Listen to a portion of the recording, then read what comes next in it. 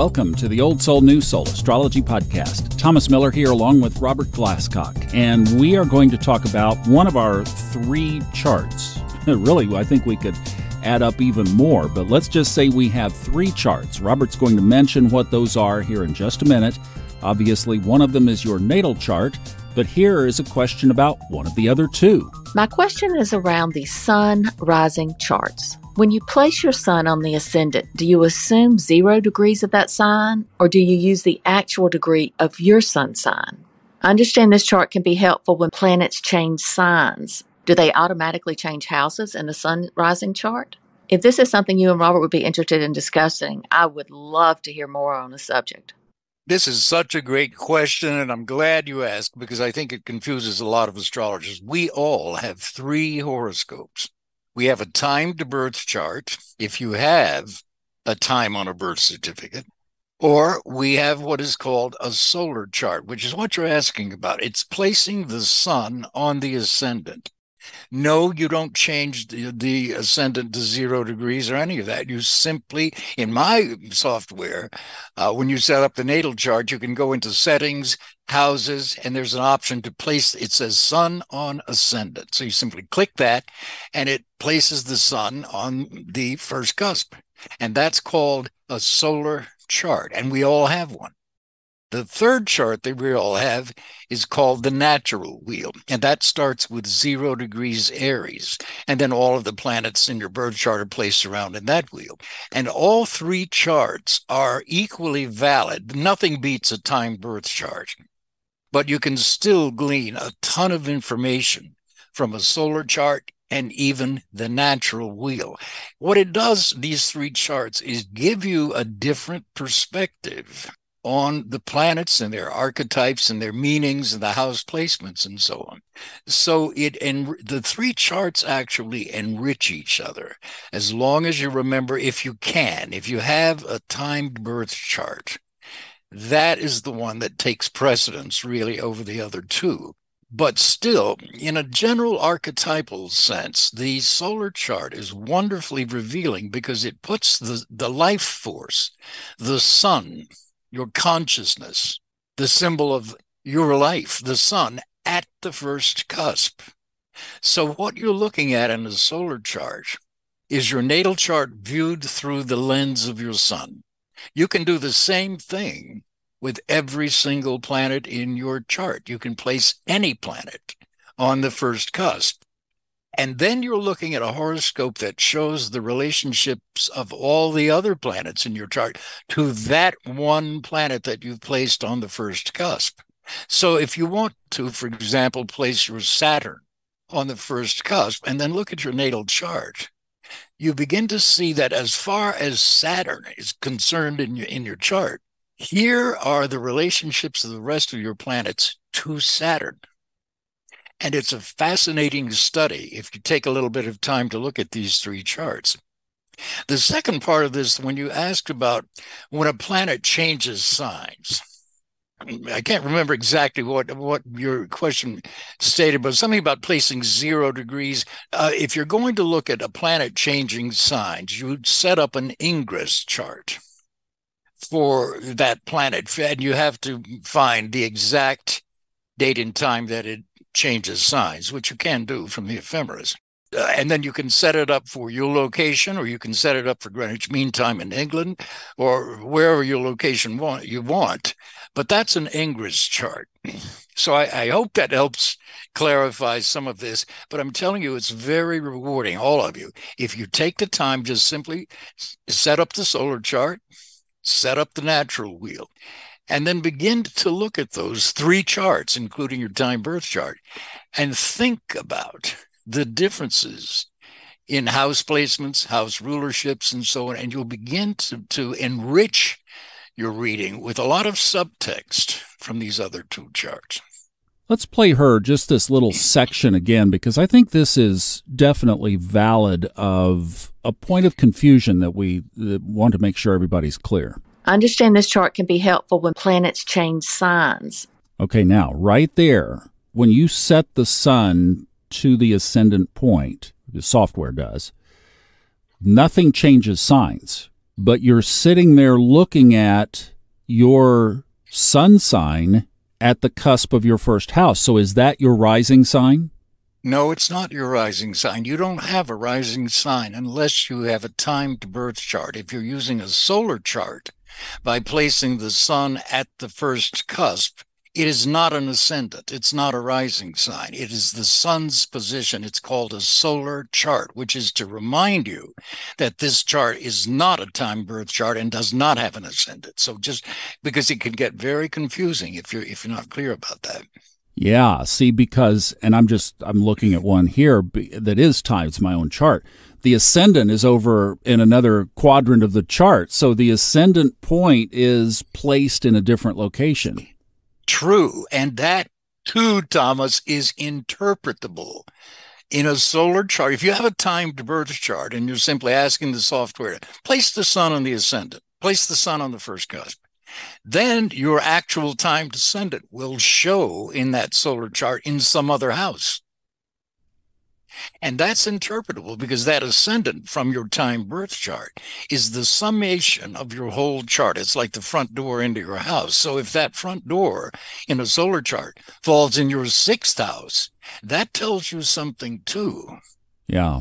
Mine falls in the eighth, and has my life not been about transformation? Totally, Hello. totally. And you're already a Scorpio, you see, so it reinforces all of the scorpionic indicators in your chart because the sun or the ascendant falls in the eighth. Now, there's another little structural anomaly that I find interesting here. So what you're doing is you're putting that natal sun, all right, let's say that you have a timed chart like I do, and you do. So you're putting that sun, knowing its position, its natal position, in this first house location. Now, that same degree point goes all the way around at the cusp points of the rest of the houses. So does this, in essence, become the same structure as an equal house chart? It is equal houses. Yeah. Interesting. Yeah. All right, here's the other little part of her question. Do they automatically change houses in the sun rising chart? And the answer to that is obviously yes. They are in a different house placement, but nothing changes signs. Absolutely correct. And it's those different house positions that give you a whole new perspective on your natal chart. And you can use transits to them as well. Now, what do you do if you don't have a time of birth and there's no way to rectify your chart? Solar chart. And set it for noon. Set it for 12 noon. Set it for 12 noon so that you get the moon's position at noon. 12 noon of the location of your birth. Yes, the location of the birth on the birth date, yeah. But you set it up for noon, and it's still the solar chart. And once you have the chart for noon, which gives you the moon's position at noon, then you ask your software, place the sun at the first cusp. And it'll do that. And then that's the solar chart. I once had a client, I think maybe we've mentioned this, Thomas. She was born in Vietnam. She was one of these unfortunate babies, which at the time was prevalent. She was basically thrown into the woods to die. They did this. I have such a child in my own family by marriage. Her name was Nya. She was born with spina bifida. She was thrown into the woods to die because in those days that was the sign of the devil. My cousin Rick, who was a Navy medic and did 2 tours of Vietnam, found this child, not in the woods, but somebody else. But he and his wife adopted this baby and raised her. And even with spina bifida, she got married. She had a child. They got divorced ultimately, but she has her own accounting business in Dallas, Texas, and is doing just fine. Thank you. She did not. I have another client like that, and she told me the same thing. Not only do I not know my time of birth, I don't know my date. And I said to her, you're the only client I have ever had that is free of astrology. You will never know your horoscope. The only kind of astrology you can use is horary. See what I mean? So and that's never happened before or since, but there are those people. I don't know if this answers your question. Yeah, that would come up. That's very interesting. All right. Is there any specific reason, anything specifically, why you would cast the sun on first, other than just to look at these other structures? The solar chart is simply your life as viewed through the lens of the sun. And that's the life force. Unlike any other planet, that's the life force. Without the sun, we don't have a solar system, and you don't have a life. So that's why that particular placement, the solar chart, is so important. But you can do the same thing with any of the planets in your chart. You can ask your software, place Jupiter on the ascendant and study that. Because if you're looking at your chart through the lens of Jupiter, then you are looking at your horoscope's capacity for growth, expansion, spirituality, higher knowledge, wisdom, travel, all of the Jupiterian things.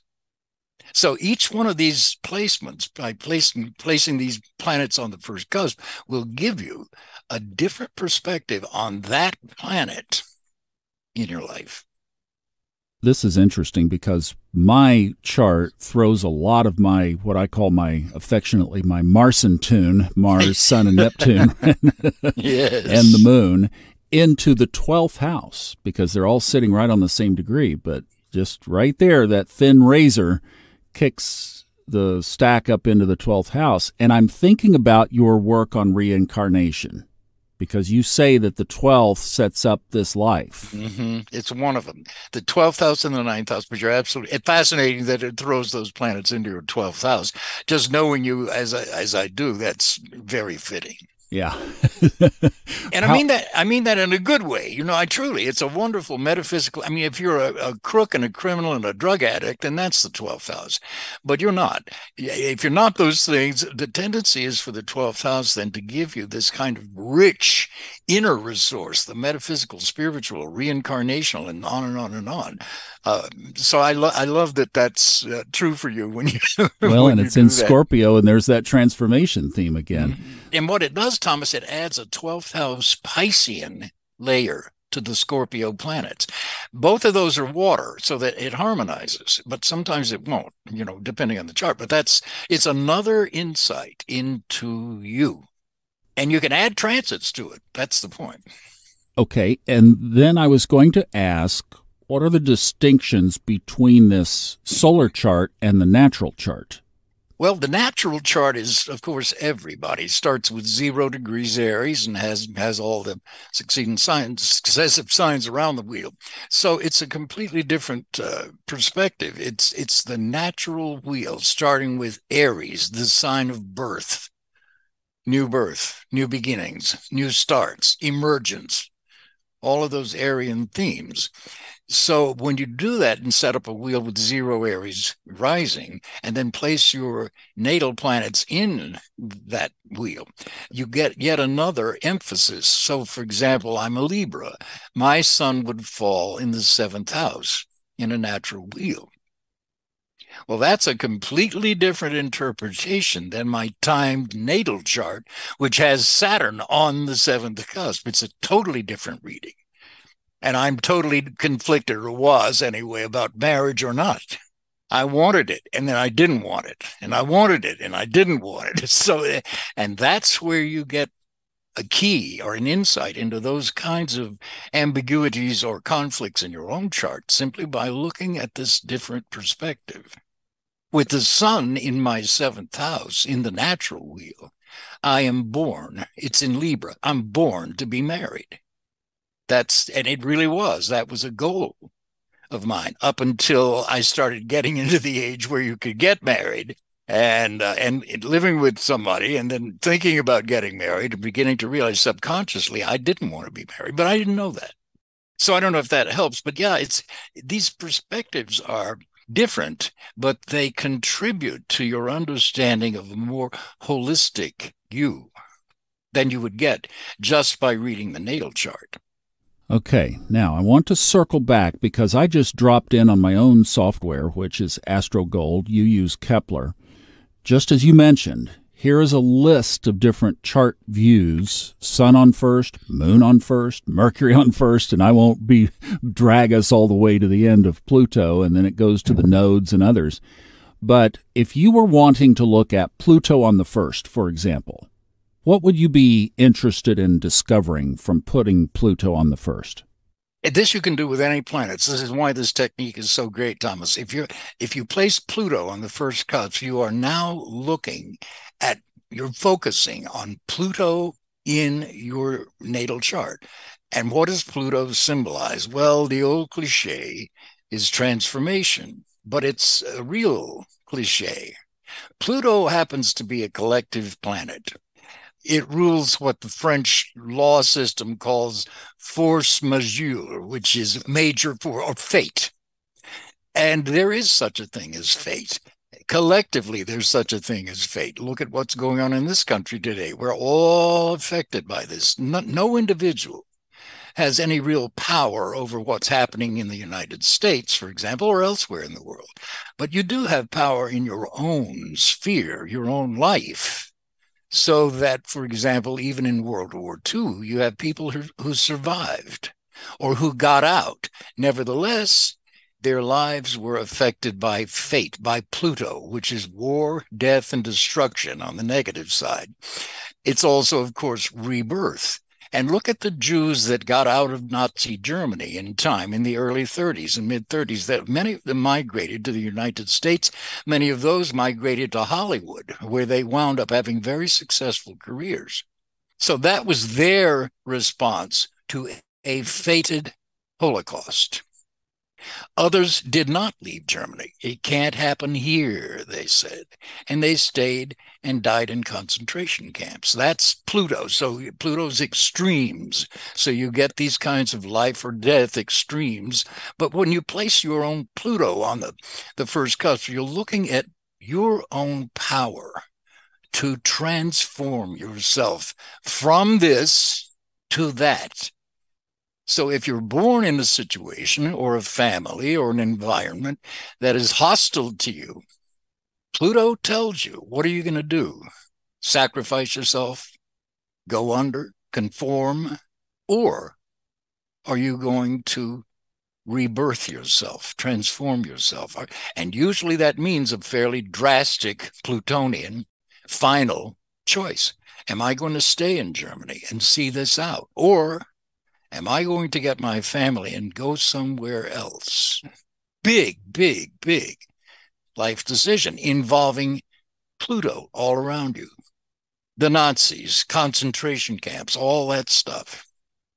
So do you see what I'm talking about? When you place that Pluto on your first cusp to look at it, that is looking at your power to transform your own life. And then you can read each out. Where's the moon? If you place Pluto on the first, where's your moon, for example? Or where's your sun, based on Pluto being on the first? So it gives you literally hours of study and insight into yourself. Boy, it really does. You better have a long weekend and lots of hot chocolate. Thank It's you. always fascinating to me how is shallowly most astrologers treat this incredibly valuable ancient art and science, whatever you want to call it. Most astrologers don't realize how much information is really contained in a horoscope, nor do they realize how much time and thought it requires to draw the maximum out of it. Most astrologers are pretty superficial. Hey, let me ask you on that note. You mentioned that you can add transits to this. Yes, sir. What about progressions? Solar arcs? You can. I generally don't. Okay. I mean, I don't use progressions anyway. I use solar arcs, and you can certainly advance these planets by solar arcs and study those in any of these wheels as well. I generally don't do that, but I will certainly spend time looking at the transits to a solar chart or the transits to my natural wheel chart. Those are absolutely valid. In the natural wheel right now, what do we have? Mars in Virgo. So it's in my 6th house in the natural wheel. It's in my 9th house in my time birth chart. And in the solar chart, it's in my 12th. Well, I've got 3 things right there to consider, do you see? And they're all valid. But if you don't take the time to look at the solar chart or to look at the natural wheel chart, you miss it. You miss all that information that you could be getting. And it sounds like it's going to be confusing. In fact, I find it anything but confusing. The information clarifies and enriches what the natal or the time natal chart shows you. Truly fascinating. It really is. That's just great. Thank you for this excellent walkthrough. And thank you, Sonia, for a good question. And we have a special gift for you from Kristen Lawhead, who runs our Discord group. If you go to funastrology.com, she has created a beautiful free download lunar calendar. It goes from new moon to new moon. It's in the freebies section of funastrology.com if you'd like to grab one for yourself. All the rest of our information is in there, including Robert's direct link for readings if you'd like to avail yourself of that, all in the show notes. Thanks so much for listening. We'll see you next time on the Old Soul, New Soul Astrology Podcast with Robert Glasscock.